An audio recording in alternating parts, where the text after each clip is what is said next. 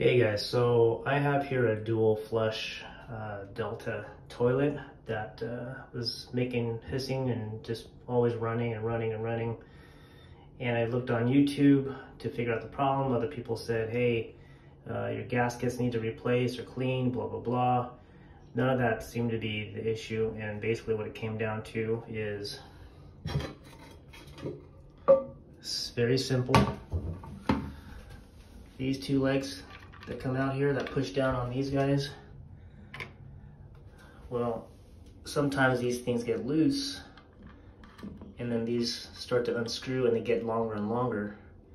So when this lid is on top, it starts to slowly push down on one of these levers, just like this. I'll slowly push it down a little bit and then it starts to leak, just constantly, just like that. That's the sound it was making. And so once I screwed these back in, made them level, put the lid back on, that was it. That solved the problem.